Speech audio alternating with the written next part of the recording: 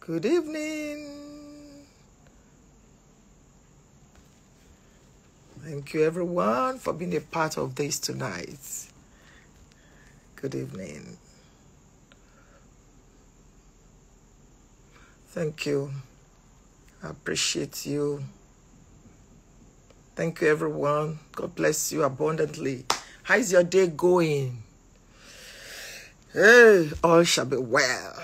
You may not know how, and you may not know when, but He will do it again. God will do it again. Good evening, everybody. Thank you so very much. You are all very special to me. You're all very important to me. And I'm so honored to be hosting all of you tonight. It is going to be amazing. It is going to be great tonight. So please share the link, invite someone, because, my guest tonight is one of the best, you know. You all know. You can smell something good already. So, what is my opening remark tonight? My opening remark tonight.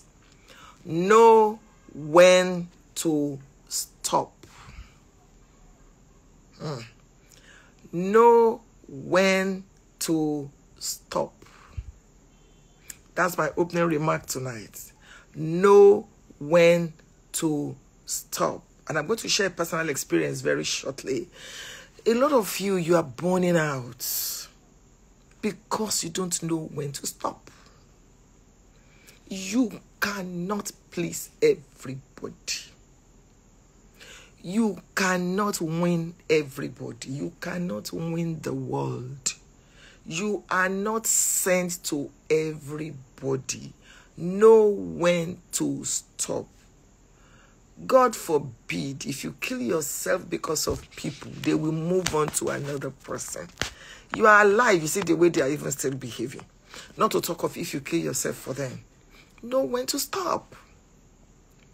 You cannot continue to sow time, money, energy, affection, love, this and that to people that are not responding to you.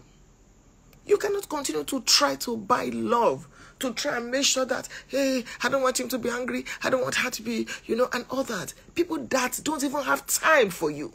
And you keep killing yourself because of them. You cannot win everybody. You cannot please everybody. You need in your life quality people, not only quantity.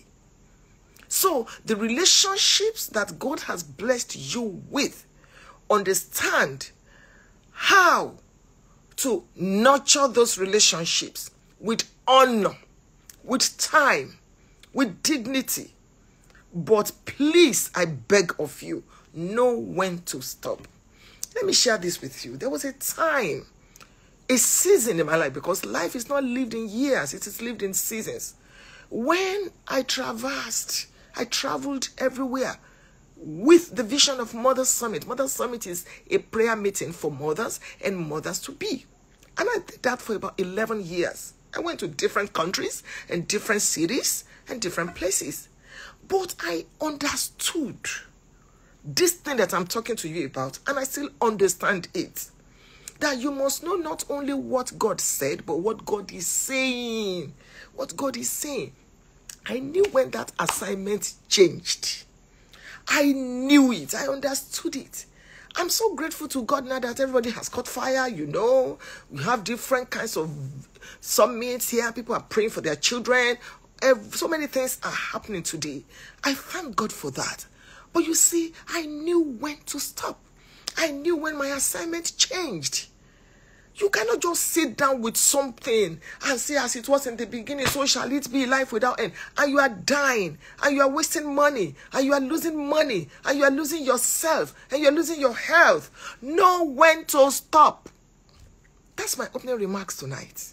Know when to stop. Whether you are a pastor or you are an imam, no matter who you are, please know when to stop. Know when to stop. Know when to put a comma. Know when to put a full stop. Yes. Know when to stop. I can go on and on and on and on, but I'm not the guest tonight. I just need to give you that opening remark. Some of you, let me say this. Anytime you ask God for more, God will ask you for structure. Where is the structure? You get millions and millions and millions, and you just waste on an assignment that has expired. That God expected you by now you should have moved to something else, something new. And you still sit down there, and that's what you are still spending money on. Wisdom, wisdom. Wisdom is the principal thing. Know when to stop. Know when to stop. God bless you. Welcome tonight. It's an honor for me to be hosting this beautiful queen. Oh, Pastor Mildred. You all know that tables will be shattered today.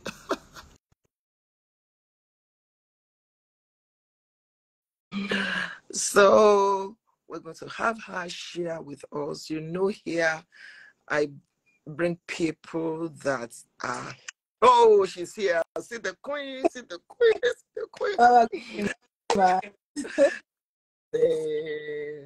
What a beautiful lady. What a befitting queen. Good evening. Thank you for doing this with me tonight. How is PK? How are the children? Very well, ma. My absolute pleasure, ma. My absolute very honored to be here. Just so very much. So everybody will have the queen in the house, Pastor Mildred, Kingsley-Okonkwo. She's going to be a blessing to us. You know that when I say navigate with FFA, all I have in mind is to bring people that are at the top or people that are on their way to the top to pull back the curtains and share with us, because I know that success leaves cues, and I know that nobody succeeds accidentally. So I'm going to yield the floor to her now, and we want to know from the remotest past, before you became Pastor Mildred, before you became a mother, a famous woman of God, shattering tables everywhere. Who Mildred? It's Mildred. And I'm not likely to break, to interrupt you. Just go flow as the Lord leads you. The floor is yours, please. Thank you so much, ma. It's such an honor to be here. Honestly, when you sent me that message, I was first like, oh, IG Live. I'm always on IG Live, but people don't know that I rarely do IG Lives, that people, when Mama calls, of course, I can't say no. And of course, we're in the middle of a tour and all that, getting ready to go home and all that. So who is Mildred? I will start from the very beginning. Born Mildred Isioma Chijide, born into a family of 6 children. I was the baby for 5 years until one day my mom came home with another child. And I was wondering what's going on. And somehow all the affection and all the attention, well, maybe not all, but in a 5-year-old's mind, all the affection seemed to have moved to her. And then I think at that point was when I think Satan now started trying to get a hold of my mind, making me feel like you're not important anymore. You're not the baby anymore. You're not so special anymore. And so from that point on, I believe I started dealing with self-esteem issues. And tonight I'm going to try to be as vulnerable as possible, because I believe that there are people who only see the Mildred on stage and they don't know what has happened before I had to get to this point. Can you hear me? People are saying they can't hear me. We can hear you clearly. Maybe it's from. So my dad was a banker. Can't even believe I'm talking about him in past tense. My dad was a banker. My mom was a teacher, and they were very hands-on parents. I also grew up in a family where my dad was very sacrificial. So he was the kind of person that believed in helping everyone. And in my opinion, if you ask me, probably to his own detriment as well, because I think my dad would have been wealthier than he was. But he spent all of his time, his energy and everything trying to help everyone else around him. My mom also, we always had people in our home. I grew up with 5 siblings. However, I don't really think I grew up with 5 siblings, because we always had cousins around or our friends were always in the house. Our home was very open. So one of the things my parents taught us was generosity and being sacrificial. So growing up, I grew up in a Catholic home. So my parents were both Catholic, but I always hungered for God. At a very tender age, I was the one who asked all the questions, why do we pray to Mary? Why is God called our Heavenly Father? Who is our Heavenly Mother? I was very curious as a child. And my mom noticed that. And so what she started doing for me was that she taught me to read. So I started reading early. And my mom opened me to the world of books. So I read everything I could find. I was a reader, very voracious reader. And even as a small, young child, I would read books that were too heavy for me to carry. And my mom she was an English teacher, so she really, really fed that. She made sure I read as much as I could. Growing up then, of course, catechism classes, I would ask questions. I always asked questions. So my hunger for God and my love for God didn't start today. I always wanted to know more. I knew there was more. I just knew there was something inside me that just wanted more. I just wanted more. I felt like I needed a deeper relationship with God. And what I had been given was pray your rosary, wear your scapular, and do all of that. And so I did it religiously. But I still felt like there was more. I felt like I needed more. There was an emptiness. And I kept asking questions. I got into secondary school. I went to Command. So my primary school, I went to Corona Papa. From Corona Papa, I went to Command Secondary School in Ipaja. I was a boarding student.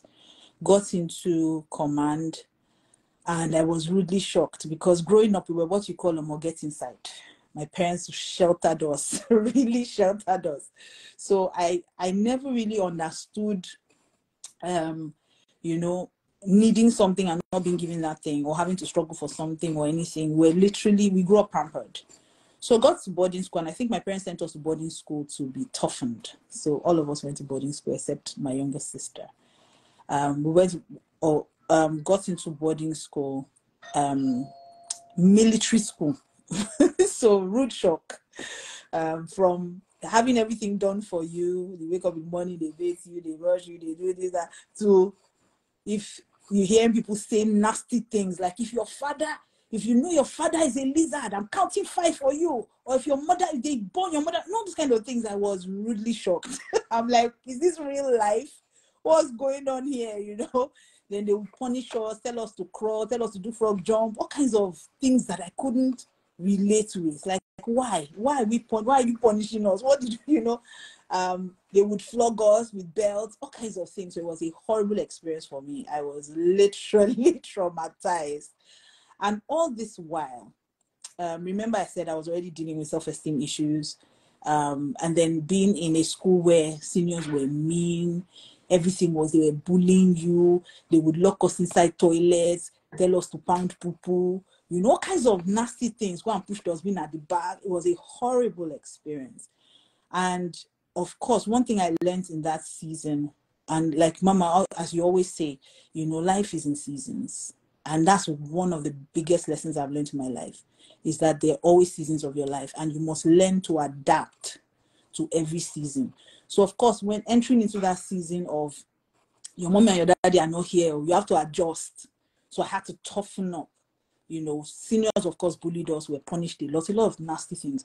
Pastor K, interestingly, went to the same secondary school with me, but he adapted a different way. He became a bad boy so that nobody. But as for me, what it did was it made me more quiet, and I would implode. So rather than be vocal, I would always keep everything that was going on inside me. So even going home, I wouldn't tell my parents anything. How do you like school? It's okay. It's okay. And I just focused on my grades. Just read your books and come out, So one thing that pain does for me is that it pushes me closer to God. So I started looking for God more. So in my SS1, my SS1 was about 13 years old at the time, but I was very sickly as a child. That's one thing I forgot to mention. I was very sickly as a child. I had asthma growing up, a lot of things. I was very sickly, but let's not go into that. So one of those days I was very ill, And then a friend of mine came to me. I would never forget, because this is my salvation experience. And I think that that's how you meet Jesus, how you encounter Jesus affects how you walk with him for the rest of your life. And so she walked up to me. I was lying down in the bed. I'll never forget. It was about 7 p.m. in the evening, May 24th. I was very ill. So she came to the bed and said to me, her name at the time was Ben Rushon Godimu. She said to me, do you know that you can be healed? And I was like, really? She said, yes, that you can be healed. It's a simple thing. I mean, she was 13 herself, or 14. I think 14, because she was a year older than me. She said, just a simple thing. All I have to do is say prayer with you and you'll be healed. I was like, the way I'm feeling now, anything you tell me to do, I think at this point I'm going to do it. And so she held my hand and said to me, the first thing is that you need to give your life to Christ. If you give your life to Christ, then your life belongs to him. And that means that everything that happens to you from here on, it matters to him, because your life is no longer yours, it's his. And so I held her hand there and said a simple prayer. Lord Jesus, come into my heart, take over my life. And from today, everything that is mine is yours. Simple prayer. Mama, that prayer changed the whole of my life. Instantly, I was healed. Instantly. No headache, no fever, no pain, nothing. I got up from that place and ran to look for my closest friend at the time. And I said to her, something happened to me now, and you need to do the same thing.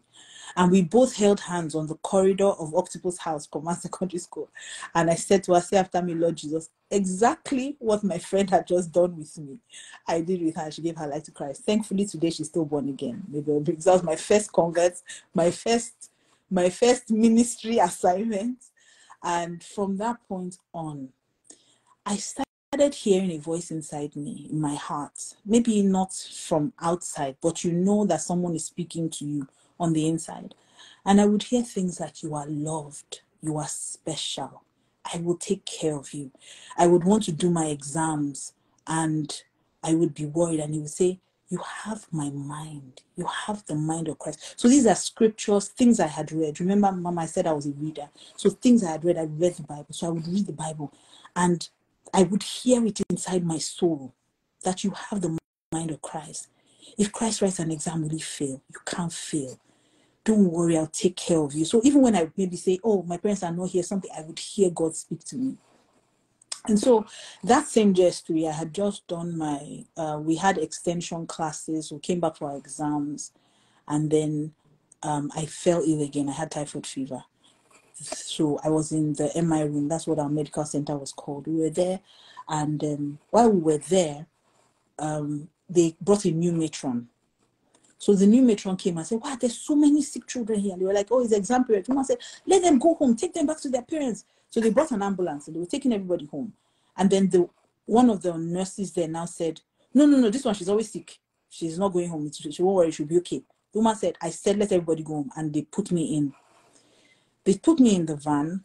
Because I wasn't part of people to go home, my parents' address wasn't written down for them. So they had dropped everyone off. And then the soldiers were driving the ambulance.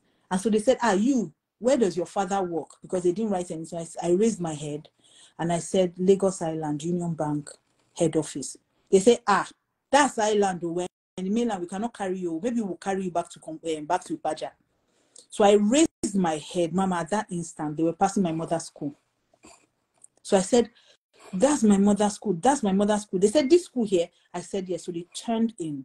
They said, what's your name? I said, Chijide. So they entered and they said, please, is there Mrs. Chijide here? The minute they came out, I had fainted. Mama, I was in a coma for 7 days. I woke up after 7 days.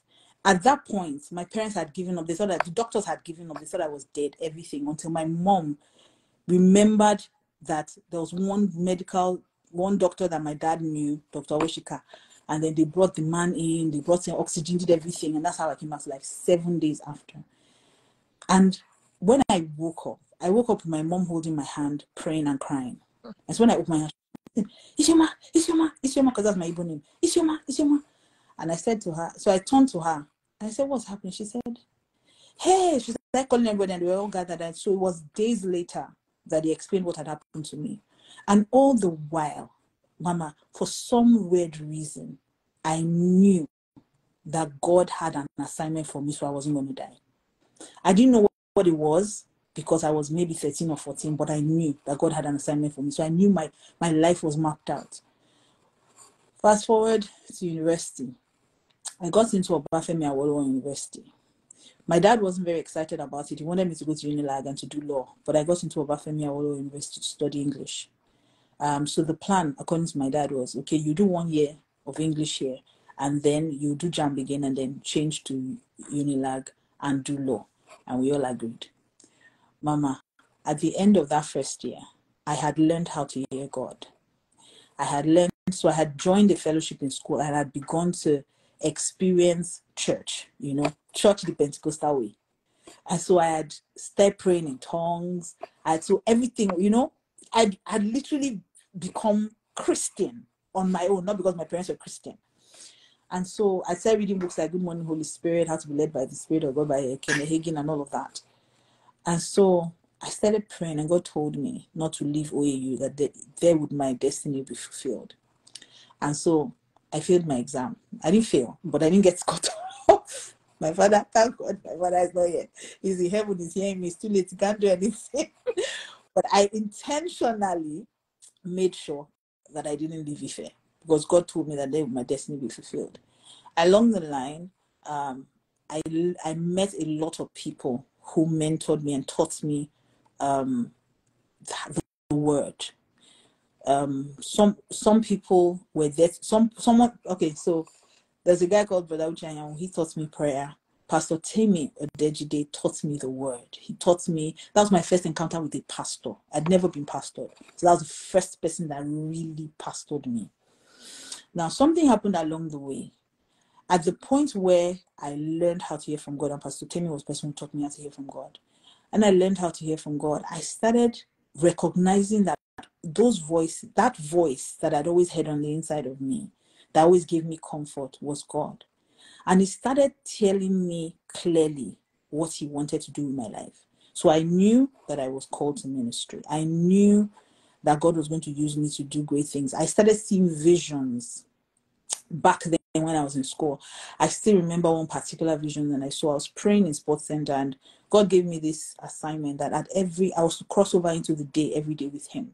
So I would go to Sports Center at 11 p.m. and I would pray into 12 a.m. every day, always. So I started my morning every day getting instruction for what the day was going to be. So I never entered the day without crossing. So midnight prayer was a standard for me, not because of the way people make midnight prayer now. Some people think that the power is in the midnight. That's not really what it is. It's in the power of prayer is not in who is praying it or when you are praying it, is in who is answering it. So it wasn't really because of that time of the day. It was when it was the assignment that I was given for that season. And I think God was using it to teach me consistency and discipline, because my future would involve consistency and discipline. And so I would pray every morning into the morning, and God would speak to me and tell me. So one of those days when I was praying, I saw a vision, and I was in a very dark place. Very, very dark. Pitch black. So dark that I couldn't see my own hand. Like when you lift your hand, you can't see yourself. You know how dark that is now. So I was there, and then all of a sudden, it seemed like a light came from heaven and lit. I was holding a candle, but I didn't know that until the light hit the candle. And then from that candle I was holding, other people started coming to take light, and they would take light and give light to other people and give light to other people. And when I looked, it looked like I was standing on a stage in a stadium, and the room was full of women. And God told me, you will light many candles. But Mama, to be honest, because I didn't really have female friends, I didn't have female pastors, I was a lone ranger. As in, stay on your own. I'd learned to be that way because of my self-esteem issues, and because of growing up. I just learned to be very quiet, and whatever was going on in my heart, keep it inside. And so I didn't think it was a possibility. I mean, God said this thing to me when I was in my year 2. So imagine God telling me that I was going to do women's ministry in year 2, and I only started doing women's ministry that's about 20 years later. So it didn't make sense to me at the time. So when he said that to me, I just kept it in my heart, like how Mary You know, when she would hear things about Jesus, she would keep it in her heart, and it kept in my heart, you know. So God started showing me pictures, he would show me visions, he would show me things, and, you know, I'll just pray through it. But I also understood seasons. Once again, that's important. I understood seasons. I understand that when God says something to you, it doesn't necessarily mean that it will happen at that time. And it also doesn't mean that you should make it happen. Because I always find out sometimes people will tell me, oh, God said this thing. And then they try to force it and say it's not working. It's not working because God didn't tell you to go and make it happen. And so God was saying all these things to me. And I just kept it in my heart. Along the line in school, I one day started bleeding. I said my period just started bleeding and it wouldn't stop. And I went home, we were on strike, because then we used to have a lot of ASU strikes. I went home, we were on strike, and then I was losing a lot of weight, and my elder sister asked me, what's wrong with you? You're weak, you're doing somehow, what's wrong with you? And so I said to her, oh, I've been on my period for 3 months. I said, but please don't tell mommy. I don't even finish saying it before she shouted, Mommy, this your mom wants to kill herself. So they bundled me out to the hospital. I get to the hospital, and I'm doing an ultrasound, and the doctor is, as he's doing the ultrasound, he's doing, you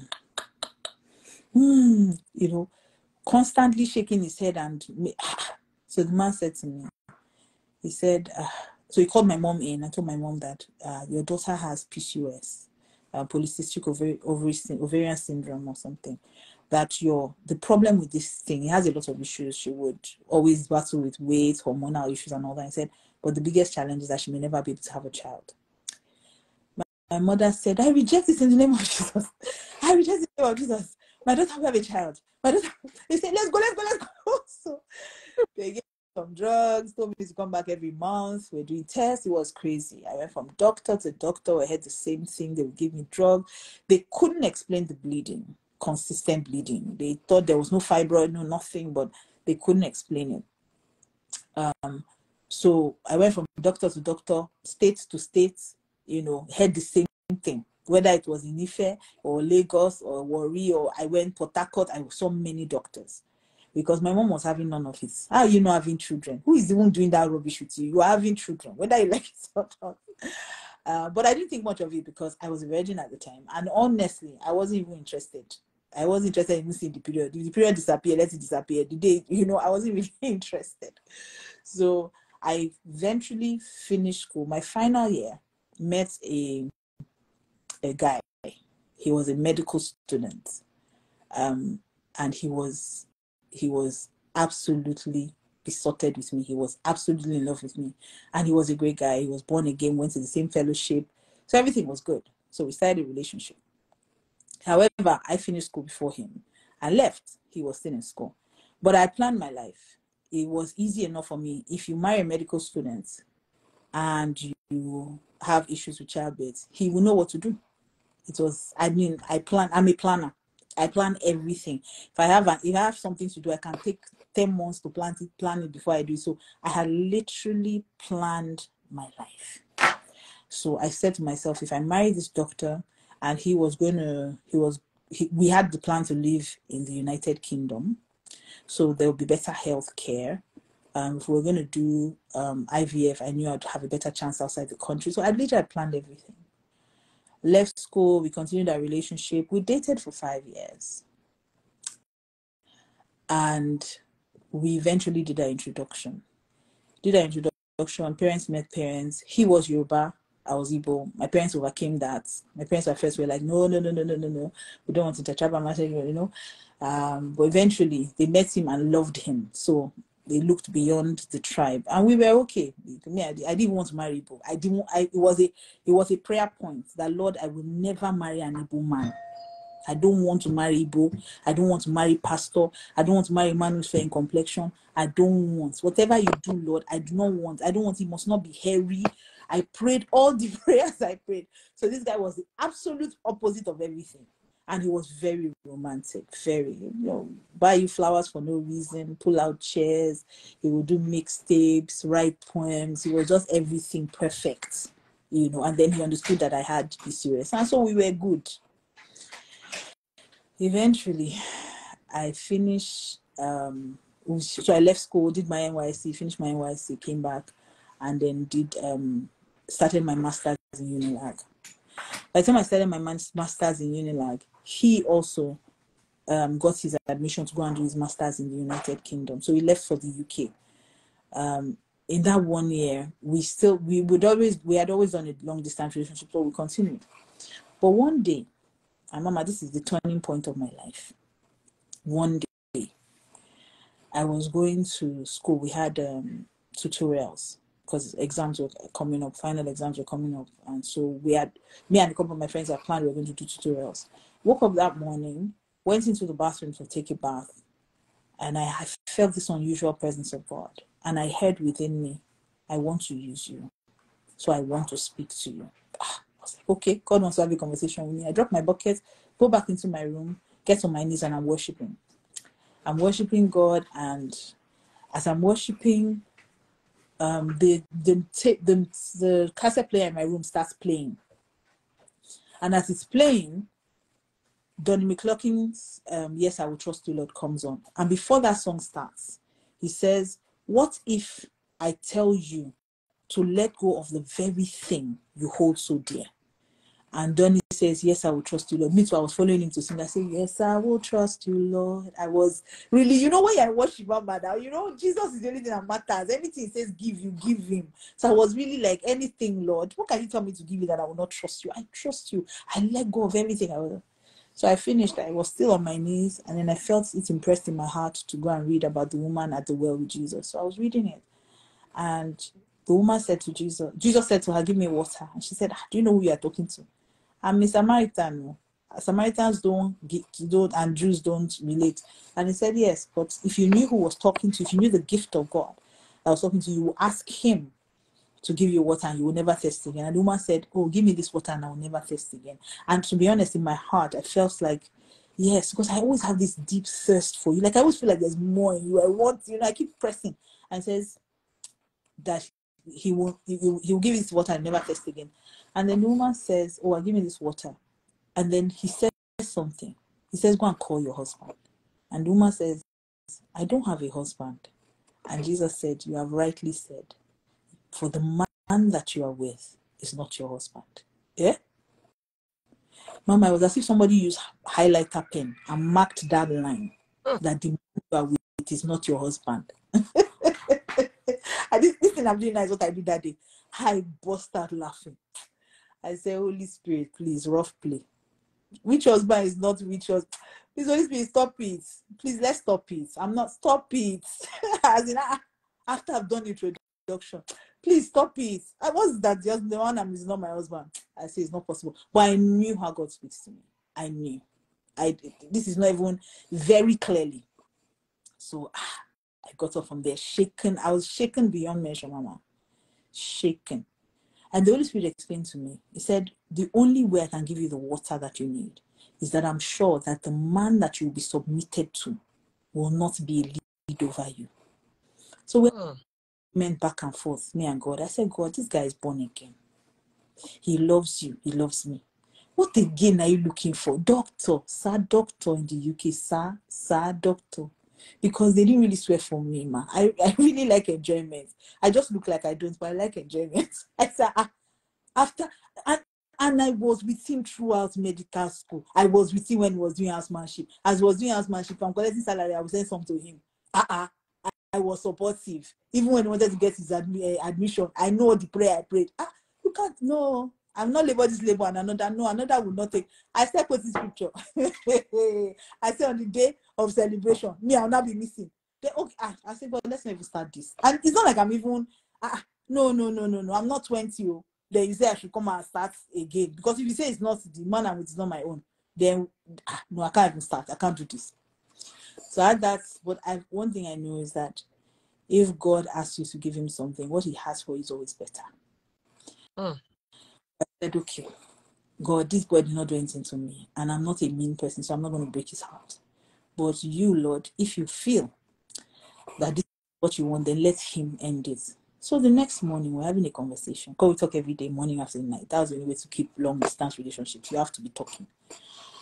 So we're talking, and then he says to me, he said, I don't know, I just don't know. I'm feeling like I'm not feeling you. Something wrong? I said, no, there's nothing wrong. We're talking again. He says, I don't know. I just feel like, I don't know. I just don't feel like. He said, you know what? Let's end this. Mama. Baba, nobody can convince me that God is not real. I encountered him in too many ways. I can give you too many examples. Even if someone, that's why I don't have arguments like, did God really say something, or tight, or what's the meaning of this? Should women, and there are deeper things that should women wear trousers, should women cover there. There are deeper things. If you truly encounter God, you can't be concerned about the small things. This guy broke up with me, Mama, the next morning. And he says to me, the next, it was the night we were talking. And then he said to me, so I said to him, you said, let's end. He said, yes. So I get off the phone. Early the next morning, my phone is blowing up. I cried all night. Because just because you choose to obey God doesn't mean it won't be painful or it won't be hard. It will be. So he picks, my phone is blowing up. I pick up my phone and I call him. He's on the phone. He's crying. I don't know what came over me yesterday. How can I end my relationship with you? I love you, Mildred. I love you. You are my life. This, that. He says, I'm so sorry. I don't know what happened. I said, no, it's okay. We can't go back together. He's like, what do you mean? I said, no. Because I knew this was God. Shay, you said I should do it. I've done it. So let me see whether you won't do your part. So I told him, like, I love you. I absolutely adore you, but I can't. We can't get back together. He will call me. He will sing. He will beg. He will pray. There's nothing. But I knew. I'll be crying. Oh, Mama, I'll be crying. But I'll be telling him. And I'll be telling him I love you. But no. See, so what's going on? What is it? I say, I love you, but no. I knew what was going on and I couldn't go back. And so I then had a conversation with God. I said, Holy Spirit, please, let me even, because what's the reason you are saying we should end this? This guy is a great guy. He knows me. We know it. Like, what? Okay, why are you saying we should end this? And he says, the thing I want to use you for, he will not be able to. I say, this guy that is born again, loves what again? I say, even what again do you want to use me for? What do you want to use me for? That a fellow Christian like me, that I know how much he loves you, will not allow. No. He said, okay, ask him. So one of those days he calls me and he's begging. And so I said to him, let me ask you a question. He said, anything. I said, if I were a pastor, will you marry me? He said, no. Mama, the phone fell from my hand. I said, wait, let me explain to you now that you love me like this and you are begging me. If I were a pastor, will you marry me? He said, I didn't stutter. So why do you want to be a pastor? I said, no, I'm just asking. I didn't know what to tell him anymore. I just knew that there was no way. I knew there was absolutely no way. I went back to God and I said, God, the same way you showed me who it is not is the same way you will show me who it is. So at that point, we had a reunion, a 10-year reunion from my secondary school. So I met Pastor K. He was the planner. He was on that plan date. So I was in my father's house. Like I said, I'm very introverted. People don't know. Very, very. I don't go anywhere. I'm always in my house. I'm always the last person to want to get involved in anything that people are doing. And so they were doing the reunion and they were like, oh, they're doing meetings. I won't go. They are calling people to something. I won't answer them. They will send people to my house. I'll say, oh, okay, I've heard. Oh, great idea. Fantastic reunion. Wow. I won't go. I'll just stay back in my house. So I think that one of those days they had a meeting on my streets because some of them were planning. And then Pastor K says, oh, I hear that Mildred is on the street, but she never comes. They say, Mildred doesn't come. There's one other girl that doesn't come. So they first went to the girl's house, Kemi. Then Kemi brought them to my house. And she came upstairs to tell me that, please, I know you're going to kill me. But when they came to my house, I said, it's not only me that was so far. So I brought them to your house. There are guys downstairs. I say, I know them. I just losing braids, Mama. I just losing braids. So my hair was really, I was just looking hot. As in, I just really losing it there and there. So I'm not even combed the cocoa out. So, and then there was no light. So I was wearing jalabia. My dad's jalabia. I came downstairs. Thankfully, there was no light. So nobody could see me. So I came downstairs. I was like, people, what are you doing here? And everything. Like, I didn't come on me. So I said, no problem, next time now. So I was just talking, one of the guys there was my friend in secondary school. So I was just with that one. So he said, I don't have your number. It's been a while. So I said, oh, okay, this is my number, called out my number. So Pascal was standing with the guy and says, me too, I'm collecting the number. I said, collect now, it's consign me. I just laughed with them, and then they left. I went to a cup, and I totally forgot about it. I didn't think much of it. A few days later, they were disturbing me. Come for the reunion. I eventually went for the reunion. Got to the reunion. I was sitting down, and then one guy, I don't even remember him, walks up to me and says, "Oh, Mildred, do you want to dance?" So I said something, even though I know it was rude. I said, "Where's your gun?" He said, "What?" I say, "Mildred should dance to secular music." So I turned my face. So the guy just started shouting, "This is how you've always been. Who do you think you are? You think you're a snob? You're this." He was just shouting. I was just looking at him like, I don't even know who you are. So which one is this that I've always been? I don't remember you from school. I don't remember anything. He was very angry. He was shouting, "Who do you think you are?" While he was shouting, Pastor K came there. I said, "What's going on?" And so, Mama, this is the part that I probably need to bring up. Because sometimes people think that when you're called to ministry or you're a Christian, that you're automatically perfect overnight. You will still have weaknesses. You will still have things that you have to work on. So there's an anointing that makes preaching easy. But just like every other preacher, you still need the anointing that makes living and obeying the word easy. So, of course, before this time, one of the major things I'd always battled with was anger. And this is partly because now, of course, as a counselor and as a coach, I understand that it was because of trauma growing up.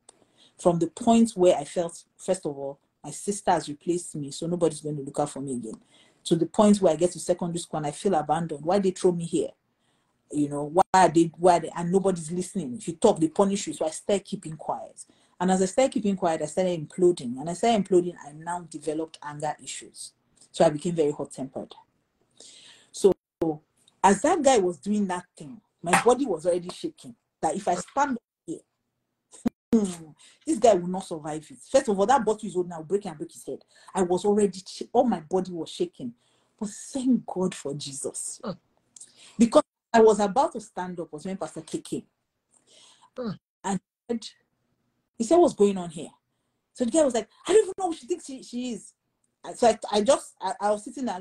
So Pastor said, "What's going on?" I said, "I don't know who he's talking to, but I can guarantee that he will not be able to talk again in a few minutes." I was like, So he turned and told the guy, "Leave this place now." Now, Pastor K was a bad boy in school. He was so bad that he even used to bully our mates. So if he tells you to get out of a place, you better get out of a place. And a lot of them didn't know. Even I didn't know he was a pastor at the time. I just knew him as Kingsley-Okonkwo, So I didn't know he was pastoring. So he told the guy to get out, and the guy left. So he sat down with me and I was like, "Why is your body shaking like this?" I said, "God, this boy, God saved this boy just now." He said, "What were you going to do?" I said, "You don't want to know what I'm going to do." When my grandmother died, we went to the village for the burial. And I've shared this, a couple of people know this story. But I want to explain how bad my anger used to be. And how God can take you from, if you will allow the word to work, God can take you from whatever you think is a weakness to who you are, who he can make you, who he wants you to be. So my grandmother died. In my village, there's no light. I don't know. Well, there's light now, but that time there was no light. So everybody that would walk, do anything, would do it with generator. So there was only, I found one cold malt, and I went to hide it inside the freezer, under. When they're doing ceremonies like that, things will be missing. So I carried that only one malt, Mama, and I went to hide it. So I hid that malt then. I was born again. Listen, I'm telling you, Mama, born again, talking, love the Lord. This was university. Love the Lord. Probably even already doing ministry, diamonds in the dust, reaching out to people who had been sexually molested and all the things God had asked me to do in secondary. I was doing this thing. I went and hid this malt. After the ceremony, I said to myself, "Soul, go and look for your malt and relax." Like that man, I said, "Go and look for your malt and relax." I went inside, put my hand. Mama, I did not see my malt. I checked again, brought out everything from deep freezer. I did not see my malt. So I went outside. I saw my brothers and their friends sitting down. And there was only one malt in that village, Mama, that was cold. Only one malt. So I went there. I said, "Please, people should not be angry. I beg, who see my malt?" They say, "Malt." You keep mods. I say, who's man? So I saw one of my brother's friends. He was holding mods. I say, bros, no verse. No be my mods be that. He say, we talk to, we get out of here. Very rude thing. I say, I don't say anything to you. I say, bros, I beg. No be my mods be that. He turned the malt. Mama, he looked at it, he said, this malt. He turned it and emptied the content on the floor. The only cold malt in the village. Turned the malt and emptied the content on the floor. Mama, I don't know, but I believe that anger is a spirit. And if you are not careful, anger can destroy you. In fact, that's what God told me. He told me, he said, anger rests in the bosom of fools. And that is what I think of you if you cannot control your emotions. Because your emotions are not meant to control you. Mama, I lifted this guy. I don't know where that spirit came from. This guy is like PK. I lifted him up and I slammed him on a car. Then I held on to his neck. You know that Adam's apple? I was pressing it. I don't know. I was just saying, kill him. Because of moths, Mama. This I'm telling you, nobody would have known who Mildred was. There would be no Pastor M. Because if you cannot control yourself, Satan will destroy your destiny. I let this guy, Mama, slammed him on the car. And I was pressing his neck. My brother was saying, you will kill him. Do you know what I answered? I said, he go die. My brother was trying to remove my hand. Mama, they couldn't remove my hand. One of my brothers pulled his belt and was belting me. I did not even feel the pain. That's to show you how much, that's to show you how, you know when they say blind with rage or blind with fury, people think it's just it's an expression. It is truth. I've fought my tailor. I gave tailor cloth. Mama, I gave tailor cloth in the market, Tedrosho market, to sew for me. I went to school, came back after one semester. He didn't even put scissors in the cloth, talk less of sewing it. He told me I sewed. He kept me there for 2 hours, thinking that when he comes back to his shop, I would have gone. He came back to his shop with the material. I first slapped him, padlocked his shop. My younger sister was with me that day. Padlocked his shop in the market, Tedrosho market. As I was going, I fell inside gutter because I couldn't see the gutter in front of me because I was going. And then at some point, God told me, if Satan can just do you like this, any small thing, get you angry, any small thing, he would destroy you. Go and read about Moses. Moses was so gifted. He was so great. But anger did not allow him to enter the promised land. Anger. That's to show you how angry is. So you can imagine what would have happened that night, Mama. And that was the night that God had planned that I would meet Pastor K. Really, really meet the man that's supposed to marry me. So imagine if I had broken that person's head. That's how my husband would turn. I'd be going and I wouldn't know. And so he came and said, so calm down now. What do you need? I said, nothing. I said, I just need to go. In fact, let me be going. I need to go home. He was like, I just calm down. But of course, nothing at the time. And I didn't really think of him like that because even at the time, the first time I met Pastor K, funny enough, I was still engaged. So my relationship ended. So of course, I didn't even see him in that light. I didn't think of him. I was wearing an engagement ring when I met Pastor K the first time. So much later, after there was one period, so after I'd ended this relationship, the guy was still begging and all that. So I couldn't go to my church. I used to attend this present house. And so I couldn't attend my church that day. So I just said, which church is near my house today? Okay. I even hear that Kingsley has a church today, pastor. Let me go and see. And I said to myself, whether he's even a real pastor, because when he was in school, he was a bad boy. Whether he's using this one to scam people, let me go. So I just went. And I got there and I was very blown. I was like, full church, and he's preaching. He's a real serious thing, serious man of God that has church and everything. I was like, Interestingly, at the time, I thought he was married. So I wanted to leave that day. So he was not like, no, that he's not married. He's not. We just laughed and gisted. He was like, he saw me when he was preaching. He saw me when I even entered the church. That I came late. So that he would go and drop me. What I should do, I should wait for him. That he would take me home after. But he has pastors' meetings. Me, I've never dated pastor. I don't know that pastor used to. I did all those things. I was not a pastor's wife, pastor's girlfriend. Some people had those things in school. They were pastor's girlfriend. I don't know anything like that. I was innocently minding my business. So he said he would take me. I said, okay, no problem. He said I should just wait for him. So I was waiting for him. Mama, I felt that very unusual presence of God. Me, I was even thinking in my head, this church, they're very anointed. I see the presence of God is so strong here. And God said to me, I want to speak to you. I said, okay. So I brought down my Bible. I was waiting for him. I was reading my Bible. Then I read about where Samuel, that's what God impressed my heart to read about that story, where Samuel went to anoint David. He got to David's house. And they first brought the first one out. And Samuel said, surely this is the anointed of the Lord. And God said, no, I don't see the way you see. So I don't look on the outward, I look at the heart. When God said that thing to me, and I want to use this to talk to single ladies, it's important for you to not miss what God is doing because of what you think you know. So remember, I had laid down all the things that I cannot take. I cannot marry pastor, I cannot marry Igbo man, I cannot marry a man that is hairy, I cannot marry a man that is Igbo or fair in complexion. Because all of those things had been there, I had blocked my mind to the possibility that it can ever be him. Because I can't be me, I'm not pastor's wife. Someone will annoy me, I'll break the person's head. Me, I cannot be pastor's wife now. It's not possible. And at some point, the thing that I've been struggling with imploding, God started telling me, you now need to learn to speak out. I say, no, I can't be talking. I mean, I can't be talking. No. I don't want anybody to insult me. I don't want anybody to say I said something I didn't say. And God said to me, you must set your face like a flint for the assignment that I have for you. I say, which one is set your face like a flint? I now have to go and study what a flint is. It's a hard rock. Say like that, like she said that, don't be moved by what people do. Then he gave me another scripture. He said, I have called you to live for an audience of one. He said, you're like Abraham. I called him alone and I blessed him. They don't look around you, look to me.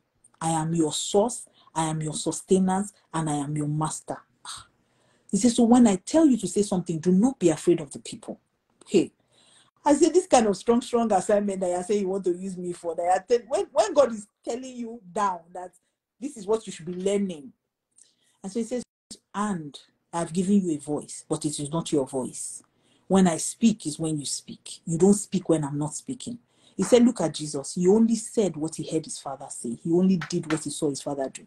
You are no different. So these were things that, God had to teach me as I was growing in things of God.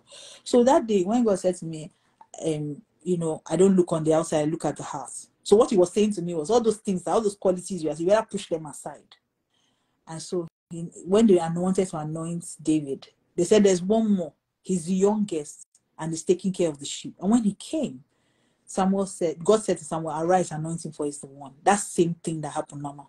That same highlighter marker, that he's the youngest and is taking care of the sheep. Arise, anoint him, for his one. I say, I don't understand. The Holy Spirit said, what position is Kingsley in his family? I say, he's the youngest. He said, what do pastors do? I said, they take care of the sheep. He said, arise, anoint him, for his one. Mama, I started laughing. I said, Kingsley-Okonkwo. Me, I'll buy for somewhere from my secondary school. Go for me, but I say, Kingsley-Okonkwo. God, please. What kind of thing is this now? Holy Spirit, please. Let's never. I say, see himself, teeny boy with round head, yellow, hairy. Everything I said no to. Please, Holy Spirit, please, let's not do this. Let's not. When we even start. In fact, I said, what would I even tell my parents? That I left doctor to marry pastor. Please, Mama, remember my parents are Catholic. So I told my mother that I met someone who's a pastor. She said, what does he do? I say, he's a pastor. She said, what's his work? I said, Mommy, pastoring is a job. She said, so how will you eat? It was so funny. No, baby, no, I'm not calling you. No. Sorry, ma'am. My son calling him. So I couldn't say anything. I said, God, okay. I will do what you say, but it's up to you. Me, I'm not even going to do like you have said anything to me. I'm not going to. So along the line, of course, Kings and I became friends and all of that. And along the line, he now proposed to me. And before we knew it, for long, we're married. We now got married. And a lot of rude shocks, Mama. And I think that God did it because Pastor K and I met and married in 9 months. 9 months. Remember, I did somewhere for 5 years. 9 months. We did our counseling, but to be honest, most of the counseling was on my head. When you're marrying a pastor, this is what you should do. You know, when you're marrying a pastor, this is how you should be. You know, when you're marrying a pastor, the Bible says that the anointing makes him attractive, so you will not be insecure. You will not come and chasing women from the church. You know, when you're marrying a pastor, and honestly, the pastor that did our counseling had good intentions. However, I feel like, and this is where I think most pastors' wives struggle.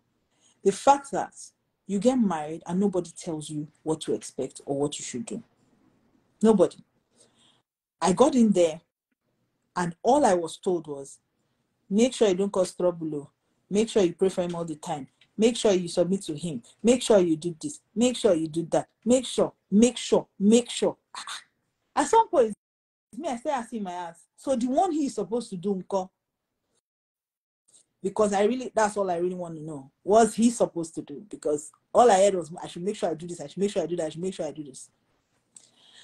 And I thank God that somehow is the ministry that we are in now, because I feel like that balance is essential for a marriage to really work. Marriage is too heavy for one person to carry. I say it is too heavy for one person. And somehow they will roll, I don't know, I've forgotten what they call that thing.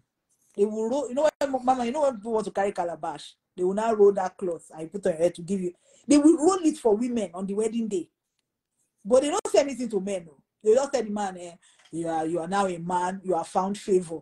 He has found me, has found favor. Me in God that I found you. What did I find? They now roll work for me. A wise woman builds her home. So me, I should roll that thing that I used to carry the marriage. But the man should balance that he has found favor. And so I really thank God that we're doing that ministry now, because I feel like the balance is essential. It's very necessary. Oshuka, that's what it is, Abi. That's yes, man. The balance is important. It takes two people to make a marriage work. It takes two people to successfully parent children. It is not a woman's responsibility. It is not a man's responsibility. It is both of you. And interestingly, the person that is even supposed to take the lead on these things is the one person that they don't really talk to. And so when I go, and I found out that I wasn't really equipped. Nobody told me what to do. Nobody told me how to live with a man, because men are different from women. Very different.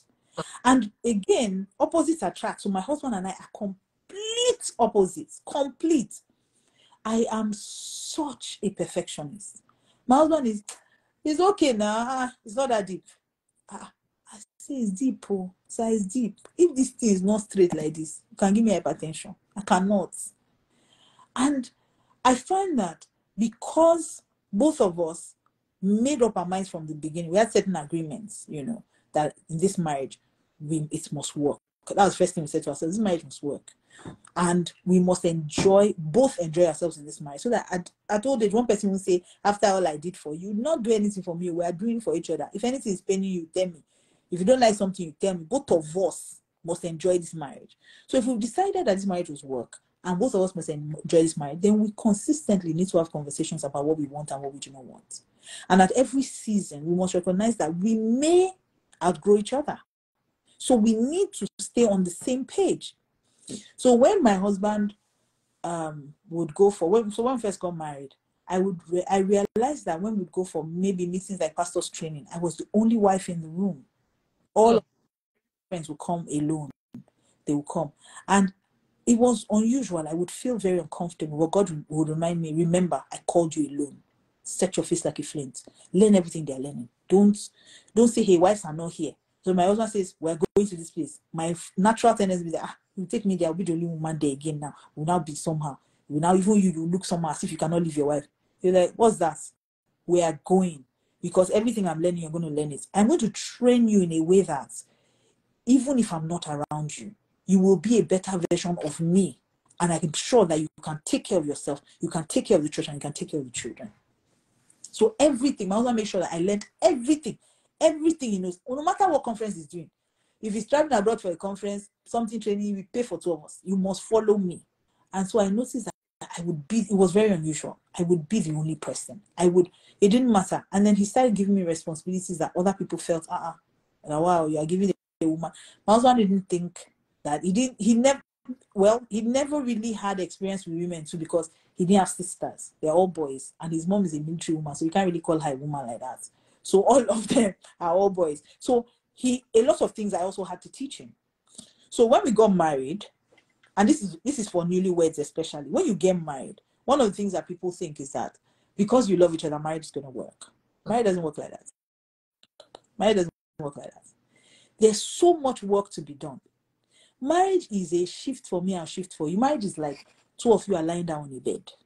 If somebody spreads their body too much and you're uncomfortable, you better tap him that Peter, shift for me small now. I'm about to fall. And if that person shifts, you balance the you two, you are comfortable. What we are taught, especially in Africa, is that your husband should balance. And then you should be hanging off the bed and don't say a word. No. The reason why most men are like that is because nobody tells them that, do you know that your body is spread too much? There's no space for me on the bed. And unfortunately, men don't notice things if you don't bring it to their attention. So a man will balance not because he's wicked, but because you've also trained him that it's okay. Because that's how I saw my father balance. That's how I saw my grandfather. That's how I saw men balance. So we women are supposed to manage. No. I don't believe that. I don't believe that a woman is inferior to a man. However, I also believe that everybody has their place, especially in marriage. So I know that there's been a lot of drama about Pastor M is anti-feminist, and they've dragged me. But you see, Mama, like you always say, it's a personal race, a very personal one. You see, this social media, all of us have it. You cannot drag me, and I'll not leave the social media for you. You drag me, when I come out, I'll drag you. Dragging to dragging. It's our social media. It's not your own. It doesn't belong to you. Because you don't agree with what I said, you now say me I should be social media for you. It doesn't work like that. Because me too, I don't agree with what you said.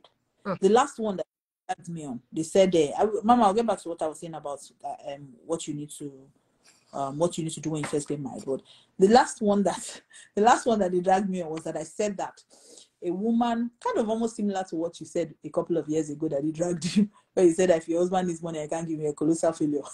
This one, I said that if you ask a girl out on a date and she asks you for transport money, that she's useless or something. I can't remember. And the reason why I said that, and of course, usually I would not respond to any of these things, but I really feel like, Mama, I should probably even deal with this here. So someone had asked a question at that meeting. And of course, people always take 10 minutes, maybe a 10 minutes or 5 minutes clip and try to make it something that it isn't. And what they don't understand is that all things work together for our good. So even people who have never heard of us before, when you do all those kind of things, they will not say, who is this person? And they will come to your page and follow you secretly. Better. So somebody had asked a question at that meeting that somebody said that when a man wants to take you out on a date, make sure as a woman you collect transport money. The man must pay for your Uber. The man must pay for your clothes. He must pay for your hair. So I say, I don't know that now people have become, it's now low-key prostitution. Because how is somebody taking you out on a date? Both of you are supposed to enjoy yourselves, get to know each other. That's what it is, right? Why are they paying you as if you are a prostitute? So I said, if you are inviting somebody on a date and she cannot even pay her transport money, she's useless. If somebody is not useful, are they not useless? Abi? Because the way they came and they were saying, there's nothing they did not say. But you see, those things don't even move me because I've set my face like a flint. And my point really is this. The things that God told me back then, because I started practicing them, now I see their use. At that time, I didn't understand why I should be okay with saying what God says I should say and not be worried what other people think. I don't know why. I never understood why it shouldn't matter what people think about you. You live for an audience of one. I overheard someone did a video, Mama, and I'm worried. The reason why I am so vocal about women and what we do, and that's why I thank God for One Man Conference that is coming up, and of course, Mama is hosting the grand finale. She's gonna lead. I'm so excited, Mama. So the reason why I do that is because I need to show women that you can aspire to greatness. You are not invalid. You are not crippled because you're a woman. You are not useless. There's so much in you. Even if you are weaker vessel, you are not weaker content. The thing that a man is what he put in you. So you have access to the Father just like they do. We don't have to go to our husbands to get God to answer our prayers. God answers our prayers. So I don't understand why a woman will say, oh, be fine. I heard a video recently. My sister sent it to me. I told her, I say it's a joke. It can't be possible. The girl said, before you take me out on a date, you must first go and book a restaurant, and the restaurant must be in a hotel. Then you book a night for me there. Then you will pay for my dress. I will not go out with anybody that does not pay for my dress. Then you will pay for my hair, my hair. Then you will get the makeup artist, because it is because of you I'm making up. Then you will pay my transports. And when I get there, listen to me, I know what I will do. So don't ever ask me after everything for sex. I know what, am I a child? I know what I'm like. These are the people who are vocal on social media. So when God is saying be vocal, now I understand it. Because I really, really would mind my business. My natural personality is to mind my business. I will be facing my own work and my children. I don't care what's happening. I say, but God says be vocal. Because if, I keep saying it, if gold rusts, what will iron do? If Christians are messing up, why are we complaining about unbelievers? If Christians think it's okay for a man to want to take you out on a date, and they should pay your transport. So you as you're a full-grown human being.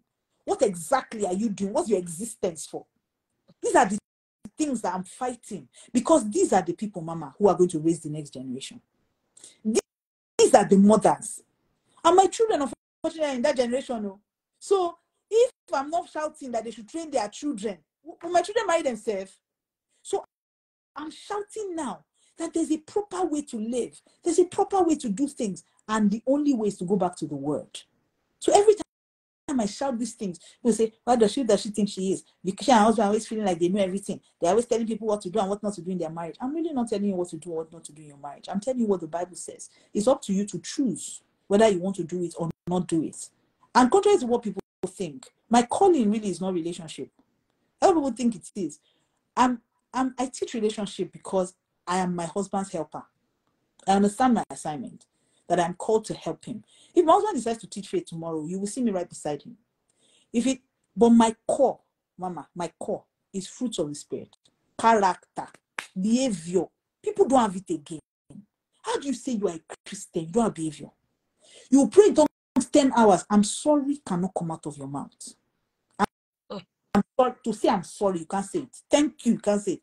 When I first got married to my husband, one of the things I realized was that even though we loved each other, we were different. My husband was the kind of person that would just get up in the morning and move without saying good morning. He wouldn't say I'm sorry. He was just say, okay, but instead of telling you thank you for something, say, but I'm happy about it now. No. You will tell me thank you. You will tell me I'm sorry. It's not going to diminish you. You don't become less of a man because you apologize to another human being like you. And so initially, when we got married, he wasn't that kind of person. But God told me, you will, number one, don't disrespect him, but pattern for him what you want him to be. And so even today, when single people come to me, what's the most important thing I should know when I have to get married? The most important thing you should know, first of all, drop a list. Write on the top of that list, my future husband. Write what you want. He must be kind. He must be this. He must write everything. Then after you have written your list, make it a long list. Then go and erase that thing you wrote on the top, my future husband. Write your own name. Then ask yourself if you are all those things. Because if you are not all those things, then you have no right to be looking for someone who is all those things. But these are the truths we put on social media. Somebody come and fight. Who do you think you are? Why do you want to? Who said you should talk? I don't answer to you.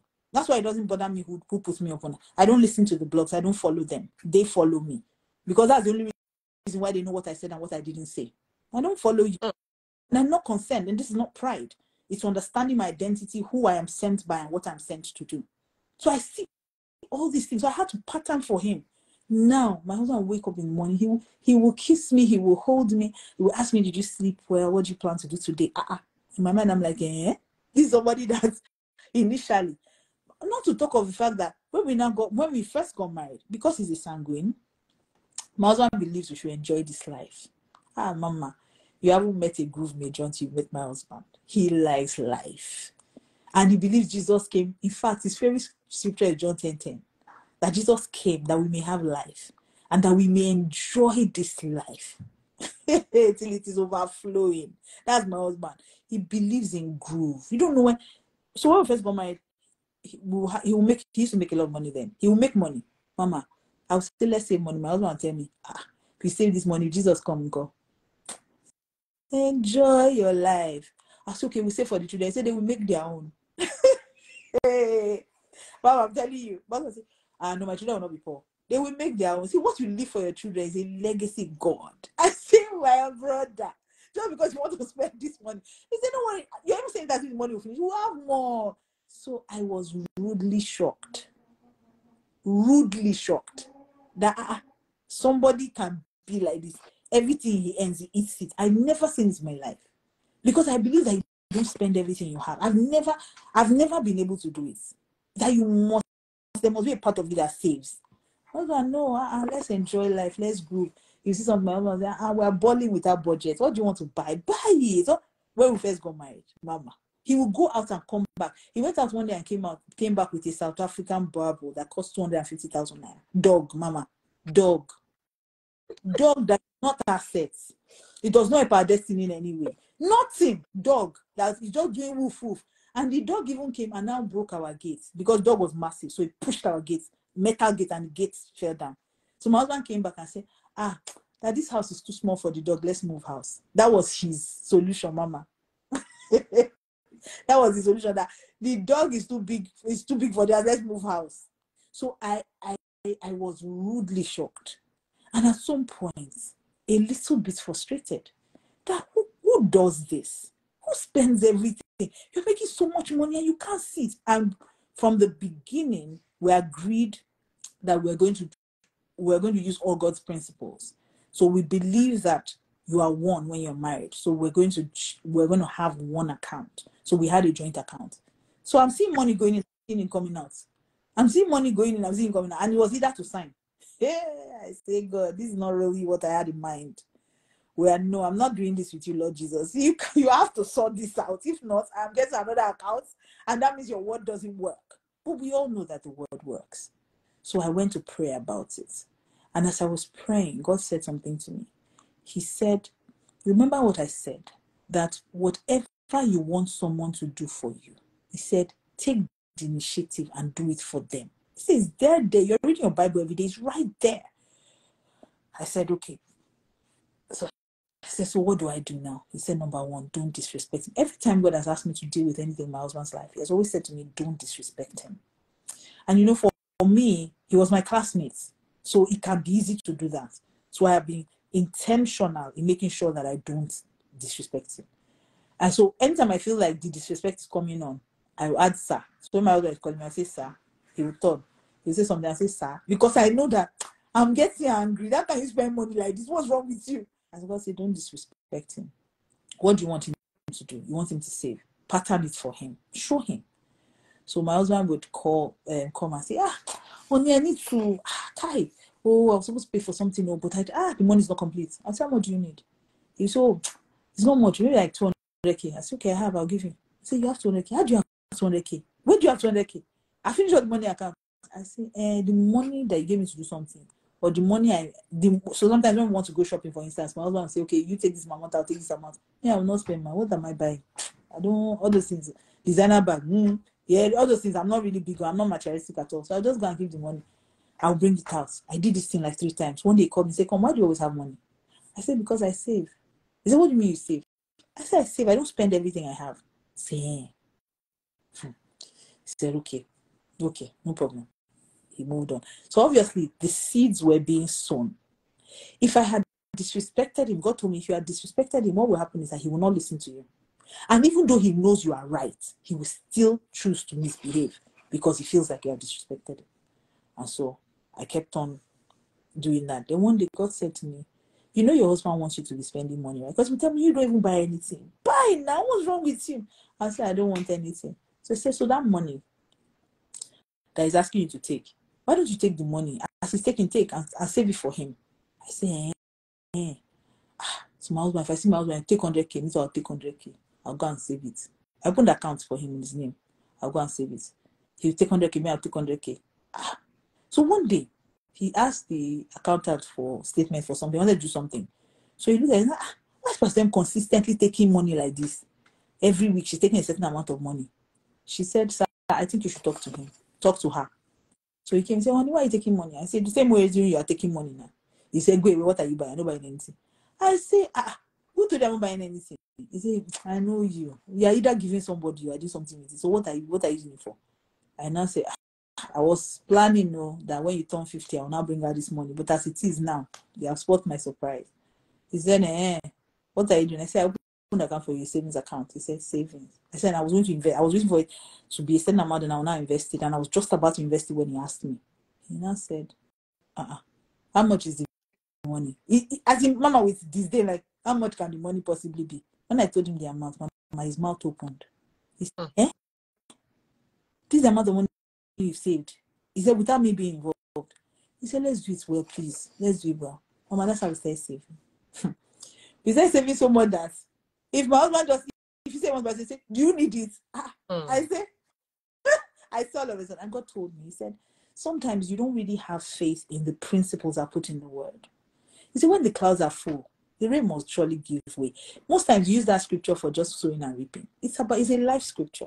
When the clouds are full, when your husband has gotten to the point where that thing has really maximized in his heart, it has crystallized, he has seen you do it over and over and over again, he will say, this thing makes sense. Then you will have your result. It is not only about sowing money, it's also about sowing seeds of time, prayer, character. And so now my husband has somehow become a saver. Now he's investing every minute. Honey, there's this money there. I just invested it. Don't plan with it. I say, I can't even believe this is you. Why am I saying this? Because so many people are fighting over things that if they listen to God, he will give them the solution to. And the solution, first of all, is never to disrespect your husband. Why? Because respect is what he feeds off. A lot of women don't know that. So a lot of people are fighting that. See, every time it's when it's respect. It's not that deep. Give him his respect. The end result is what is important. So don't fight to always win the argument. Fight to win the agreement. My husband says that all the time. The greatest power of marriage is agreement. And a lot of people don't use it. They don't know that. All the time. They're fighting. Why my husband do this? Why my husband? Satan is winning. I always tell people men are not the enemy. That's one of my fights with this whole feminism movement that they have messed up, because I understand that feminism wasn't really about this. There's a new one that has been messed up where it's a fight against men, and that's the one I'm fighting. People don't understand that. That's the one that is breaking marriages. That's the one that is destroying homes. That's the one that is destroying our daughters. And Satan understands this. When women want to become men, then there are no more women, and women are more powerful. So we're literally letting down a greater thing for something that is less. And I don't mean this in a demeaning way. I just mean this that God said it's not good for man to be alone, so I'll make him a helpmate. And one thing I found out about God is if God's sending you someone to help you, it means the person is better than you. The person already knows that thing you know, or wants to, or can do that thing you can do. So you are living the higher level. God says something is not good, he made something better. And you are saying, oh no, I don't want to be better, I want to just be average, I want to be good. And so that's what women are doing. And because we are doing that, and we're focusing so much on the girl child, what we are doing is we're leaving behind the boy child. And so the girl child grows up, finds out she's amazing, looks behind her, and sees a man who is not so amazing proposing to her and saying, why? Why would I marry somebody who's not amazing? Let me go and marry another woman. And so Satan is winning.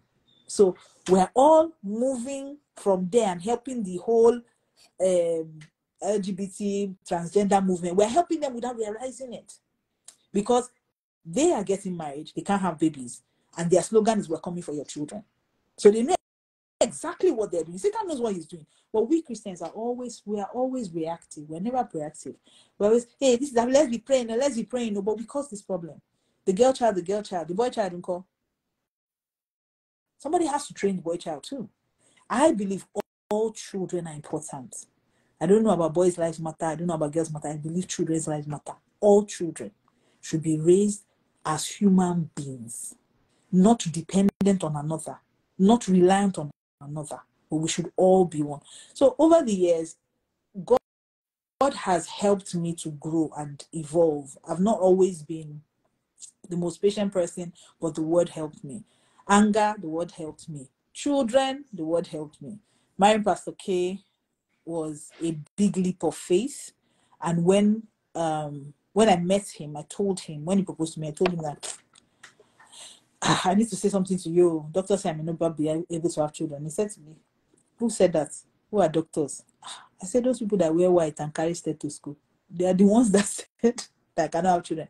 And he said to me that God's word is very clear that none shall be barren in the land, whether male or female. He said, we will have our children. In fact, let's name them before we get married. And so we named our children before we got married. And somehow, the journey, I can't say it was an easy one, because some people just think, oh, I didn't run around for prayer. Even when I tried to, God didn't let me. Why? Because, you see, the relationship with God is key in getting everything. And that's why I keep telling people, being able to hear God will change your life. So even when I wanted to start that journey, God told me, it will be a fruitless one. Don't try it. Don't start running from doctor to doctor. I tried. Mama even tried. I went to the first doctor. When I got the machine that they were supposed to use to do my ultrasound, just stopped working. I went to the second doctor. He told me to come and do tests. A few days to go and do the test, I met his wife. I didn't even know it was his wife at the time. I met one woman there. And she was telling me that, oh, her business name is Davida. I said, well, those are my children's names. I'm believing God. I'm going to sow seed in her life. She said, oh, our children's name are David and Davida too. I said, are you serious? I'm going to sow seed in your life. I was walking to my car with my friend. My friend asked me, do you know that woman? I said, I don't know her. He said, you don't know that woman? I said, no. He said, that's your doctor's wife. I said, you serious? My doctor has David and Davida. She said, with David and Davida, your doctor, they find Pekin. That wife, they talk faith. Mama. I sat in my car and cried that day. I cried for hours. I go back to my office and told Pastor K. He laughed at me. He laughed and fell down from his chair. He said, be running to the doctor when the only doctor that you need is God. I sat down, Mama. I opened my husband's Concordance Bible, opened his Dake's Bible, opened his Thomas Nelson. I sat down on the floor and I started looking for every scripture. Mama, every. It's not now that there's Google. I sat down. This was my assignment. I will sit and write out every promise concerning childbirth, concerning pregnancy, concerning miscarriage, concerning stillbirth. I wrote everything down. And I started writing with my name. So God told me then, to the same way you take medicine, because you're looking for a doctor, the same way, take this medicine 3 times a day. So I will confess the word, morning, afternoon, night, that there are 2 nations in my womb. 2 people will be separated from my body. One will be physically stronger than the other. That's how I know I'm having a boy and a girl. And my children, like olive plants around my table. I was writing all the scriptures. This is a reward from my husband because he fears the Lord. No one is barren. Everyone wears chains. I was writing the scriptures.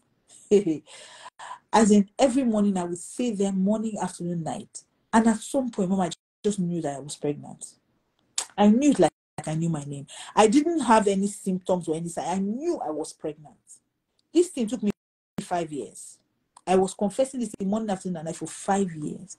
And I shopped for my children for 5 years. I had 3 suitcases. Every time I go anywhere, I would buy something, put in their box. I will unpack it. I will speak to them. I describe even up to their temperament. I would speak over them. David, you be a son male, you be everything. I called it forth. Everything. I kept on doing this for 5 years. And then one day, in 2013, I still remember the word for that year was 2013 I would testify. I woke up January 5th, early in the morning, just running out to go and exercise. And God told me to lose weight the year before. I would say, how will I lose weight? Oh, me, I don't know how I'm going to do it. I'm tired of different things, trying different things. And God told me, you walk by faith. So I knew that God wanted me to walk. And I started walking. Mama, from 18, I dropped to 12. And it was in that season that God now showed me his power. I woke up that morning, told me to do a pregnancy test. I did a pregnancy test. Mama, I saw 2 lines. I couldn't count. You know, when God turns around your captivity, you're like them that dream. I saw 2 lines on the pregnancy. I went to meet my husband. I said, please, how many lines is this? He said, I don't understand. It's 2 now. Mama, I was pregnant for the first time in my life. After 8 years of marriage, the first time in my life, I saw 2 lines on a stick. That day, I didn't even know. I was like a mad woman on the road. I was walking on the road, crying, laughing, praying in tongues. People were turning to look at me, but I didn't care. When God has done you well, when God has, you don't care who's around you. I was shouting, amen, on the road like a mad person. My husband said, okay, go and do your ultrasound. I went to the Mama, for the first time in my life, there was a baby in my womb. I went for antenatal about a month later, and one overzealous nurse gave me medicine. At the end of the day, after antenatal, she gave me medicine. I said, please, these drugs, what are they? She said, please, they're your routine drugs. Don't teach me my work. You know, and I didn't want to, honestly, Mama, I didn't want to teach her work because I'm not a nurse. I've never been pregnant before. So when she shouted at me like that, I just carried my medicine and I went. Got home, drank it, and I started bleeding. Mama, 8 years. I started bleeding. I went back to the hospital. They say, oh, madam, is threatening abortion. What did you take? I showed the doctor. The doctor opens my file and shows on my case file like this, boldly on the top of the file, something like this, not something like this. They wrote boldly here the drugs I was allergic to, and that drug was one of them. And this overzealous nurse gave me these drugs. I even insulted me on top of it. That's why I started bleeding. They were not telling me, ma, you have to take this injection, you have to do this, you have to lie down, you can't move, you can't. Mama, I learned faith the raw way. You know, this is why I always tell people, I don't have a problem with you going for prayer, but you can't build your life on another man's prayer. I don't care who it is. You run from pillar to post looking for who to pray for you. The day there's real problem, Mama, the day there's real problem, you know now, Mama. You know those times when it's just you and God inside the room, and you don't know where the kata is coming, whether it's kata or water from you. You don't even know. You are everywhere. There's sweat, there's kata, there's tears. You don't even know how it's doing you. That's how I was. I was like, this will never understand. The nurse was still talking to me. Then she says to me, because I was staring into space and I was hearing God. He was saying to me, look at me, look at me. So I was looking. He was saying, see yourself dancing forward with your baby. See yourself. So I was carrying I could see my mind's eye dancing forward with my baby, and people were behind me. So I was imagining. The nurse says to me, matron, well, elderly woman, Mama, she says to me, madam, are you okay? Mama, I not do like this. Madam, with all due respect, are you okay? She said, I said, ma, are you okay? 8 years. This thing you're telling me, 8 years. I say, baby that I've dedicated. I say, give me all my injection. I'm not even coming here. You just give me all my injection. They give me my 5 days injection. I said, I will look for a doctor that will give me. They just give me. I go home. I told my husband. I said, they say it's threatened miscarriage. I thank God he's even threatened, because if Satan can do something, he won't threaten me. I said, but this baby, I've dedicated this baby. My husband said, okay, you go to America, you have the baby. I go to America. Mama, that one, it was even a faith journey. Reverend Laurie Idausa just called me. She came for a meeting or something, came for one of our meetings, and said, oh, do you have where you're going to in America? I have a house, I have a car, you can stay there, it's empty. That's how I got free everything. Oh, got there. My baby was supposed to come September 11th. September 11th was planned, because I'm also a September baby, so I was very excited. My baby's going to be September like me and all that. 2 weeks to that. No, Vida was born 36 weeks, so that's 4 weeks before, a month before that, we went out to do something with Dasa, and then the hospital starts calling me, because I went for antenatal 2 days before. Start calling me. I need to come into the hospital. I had preeclampsia. I didn't know. They needed to rush me. Mama, you know it's not like Nigeria. They say your husband should sign. If I don't speak English, they rolled me to the theater. They brought out my baby. That one in itself was a miracle. I came home to Nigeria with my baby. Everything was fine. January 5th, 2015, I woke up in the morning. I told my husband, I'm feeling somehow. He said, what's wrong? I said, I don't know, I'm feeling somehow. They used to say, go and do test. My husband said, go and do test. I said, is that how every January 5th, is that how they used to get pregnant? I beg, leave me. Lo and behold, Mama, I was 8 weeks gone. I didn't know. 8 weeks pregnant for my second child. This is me that they said I would never have babies. I didn't even know when I got pregnant. Then they now started. Your placenta is not working. Your blood pressure is one thing. You're just talking plenty English. I was in church one day, and they had done tests. They said they want to take the baby out.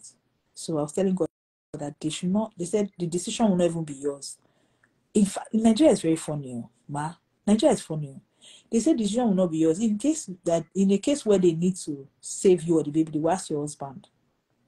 So it's not to me. I said they will not ask my husband. I know he will choose. I said it will not get to that. So I got to church that my husband was preaching, and he was just talking, was shouting. I couldn't, but I was thinking, you know how you are in a service and you are hearing voice behind you, and I was saying, Holy Spirit, this is not adding up. I can't lose. You said there are 2 nations. I can't lose baby. Because doctor was telling me, hey, we'll take this one out. We have another one. I said, doctor, it's not like that. Oh. I know how these babies come. And God said there are 2. There's only 2 remaining. Mama. My husband used to say, listen. I just looked up. My husband was shouting, the incorruptible seed of the word. It's the incorruptible seed of the word. It's the incorruptible. They used to say to me, listen. How did you get this baby? I said the word. He said the word is incorruptible. It cannot be spoiled. This word is forever. Nothing can be taken from it. Nothing can be added to it. I just said, that's it. The source of the thing is the sustenance. This baby can never be taken out. Mama, I went back to the hospital. They said to me, oh, your placenta is working just fine. I don't know what that other test was doing, blah, blah, blah. And I said, oh, and you are having a chairman. That's how I knew I was having a boy. They said, oh, you're having a chairman. Congratulations, ma. That's how I went to America. I had David. I came home. Mama, case closed. 3 children. Closed door life. I don't even talk again. I don't not say anything. But one thing that God taught me on that journey, because I said to him, it could have been easy for me to just go and do IVF. It could have been easy, but you insisted. Because every time I go to the hospital, God will say, this is not the path. This is not the way. I want you to stay on the word. You know, I said, know that our people who cannot afford IVF. I want you to learn this so that you can teach it. Mama, that's how we started Hannah's Heart Ministry. Hannah's Heart, I can't even count. We've had triplets, we've had quadruplets, we've had twins, we've had I can't even begin to count the amount of babies we've had. And not that I go and lay hands on people. We teach them the word and we teach them how to pray the right way. So you get your victory. There's something sweet about it that I walked this journey with God and this is the result. So everything that God has had me do, I have had to learn it. This year's conference, and I'll end with this because Mama, you made me talk for 1.5 hours. I will end with this. One Man Conference. It's a conference that is coming up September 11th to 17th. And that's the one, Mama, we invited you for. And I know we didn't get a chance to tell you why we invited you, so I'm going to tell you here publicly why I invited you. So this conference, initially, we were supposed to have this conference in 2018. And God said to me, it's not time. We had announced it. We had even announced 2018. Just as this conference is going to be Wow Man. God said, I didn't send you that one. You are the one that's excited because I said Wow Man. Seasons. Child seasons. So I said, I'm sorry, Lord. Okay, when you are ready, we'll be ready. So we moved this thing around. I think we even invited, I think we had even sent you an invitation. Was it this one? Or 20? No, it was 20. So we moved it. We moved it to 20, to last year, or something last year again. Then I didn't send out invitations. I sent your invitation out. I said, so when eventually we couldn't do it, I didn't know how to now come back and say you were not doing it. I'm not saying God. Mama did not ask me, so she has forgotten. Maybe she never even remembered I invited her. So I just kept quiet. I said I would not say anything. When you now sent me a message that you not come, I said, oh, my darling, my PA just told me now that I'm with you this week. I say, hey. I said, Mama, on my knees, ma. Mama, my I said, I'm kneeling down, ma. Should I raise up my hand? Should I close my hand? You're like, oh, no, it's not a problem. I say, I dropped the phone. I say, I'm too young. Ah, God, I'm too young. I can't be offending mothers. I'm too young. I got them offend me. I say, Papa, you're my father. Come and help me today. He said, what's going on? I say, I said, she said it's okay. I know it's okay, but I'm not okay. He said, he now said, he said, I know you. I said, Papa, I'm not okay. I'm not okay. Please help me. He now said, I'll call her. She said it's okay. I will call her. I said, Papa, call her. Until I hear you come back and tell me it's okay. I'm not okay. He now called. So you now called back and said, I'm going to beat you. Why will you go and call Reverend Albert on me? I'm going to beat you. I've told you it's okay. I said, Mama, it's not okay. I dropped the phone. I called my hospitality team. I said, how do we send apology? Come and send gifts to Mama. They were just laughing at me. Pastor M. She said it's okay. I said it's not okay. I'm not okay. She said it's okay. Me, I'm not okay. So eventually, God now told me the reason why he said it was not time. He wanted me to use those 5 years to walk the journey because Wow Man is actually an acronym for the 5 areas that a woman must master before she can become a wow version of herself. So the first one is womanhood, W. You must master who you are as a woman, the purpose, the power, what God called you to be, and how to take care of yourself as a woman so that you can preserve the power that God has placed inside you. Because we will work and serve other people, take care of children, take care of husband, take care of everybody, but you cannot rest. And we even take pride in the fact that, I'm so busy.